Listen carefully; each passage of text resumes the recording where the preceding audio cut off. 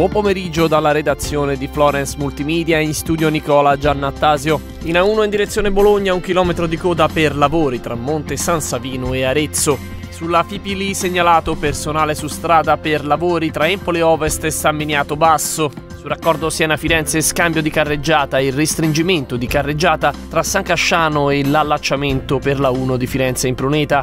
Sulla statale 3 bis Tiberina riaperto il viadotto Puleto ai soli veicoli leggeri con velocità massima 50 km/h. Sulla statale 12 della Betone e del Brennero è provvisoriamente chiuso in entrambe le direzioni il tratto in località Borgo a Mozzano, chilometro 43,900, a causa di una frana.